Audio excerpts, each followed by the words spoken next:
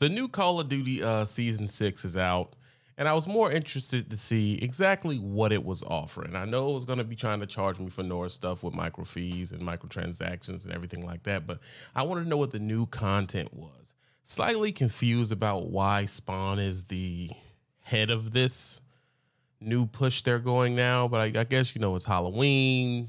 I kind of get it. I get what I was trying to say, but it's more just useless stuff for you to buy. I personally feel it's just useless junk for you to buy. But other than that, another $29 gone, another 27 days. Let's do the math of that. That's about 9 times a month. What does that give you?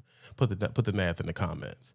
It gives you, a bunch of more skins, a bunch of more weapons, things like that. And I must say I'm underwhelmed. I would rather pay, even if it was something we had to pay every 27 days, it should be $30, man. Come on. $30 is a lot of money to a lot of people. And it's like, we're giving you this $30 all year round. And then on top of that, you're dropping this premium release, air quotations in the air, and I got to give you another $70 to access that. So it's like, geez Louise, bro. So you do 2 of those a month, plus I'm paying you like $400 a year just to be involved in this world, and it just gets old. Just for new skins, even though that skin is dope. I don't know, man. I feel like, I don't want to say they're taking advantage of us because we could just choose to stop playing, but at the same time, it is getting expensive. This is getting expensive.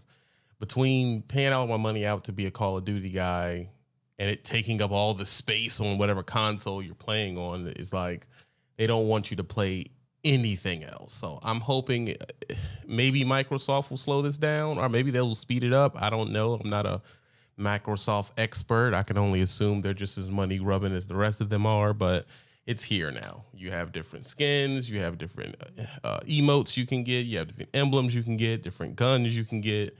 They have the ISO 9mm out now. Okay, you can run around with this little sickle thing too, but when does the charging stop is more the question. When does the charging stop?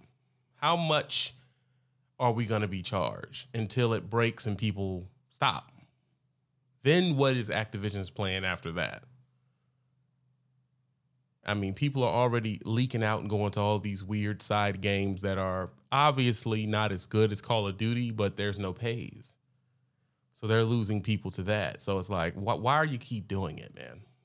I don't know. You comment at the bottom if you think you're happy the new season is out. You comment at the bottom if it should be seasons. You comment at the bottom if you played the old Call of Duty back in the day and it wasn't this much. Do you think it went up? I mean, what do you think? I don't know. To me, it's like, I'm going to pay it because I have to. I don't have no choice, because then there's the pay to win. If I don't pay it, I'm sorry. I feel like my hits mean less. Am I wrong for feeling that way? My hits mean less. When I watch the winners of each game, they all have battle passes. And, how would you know that? I mean, you can tell by the skins they're wearing. They all have battle passes. Or if I don't pay you, then my tokens don't mean anything. I don't ever progress. I'm just playing in a circle. So it's like, I don't know. That's just how I feel. I feel like here we are again. And I'm not angry at it. It's just a point of conversation. And then on top of that, the DMZ situation.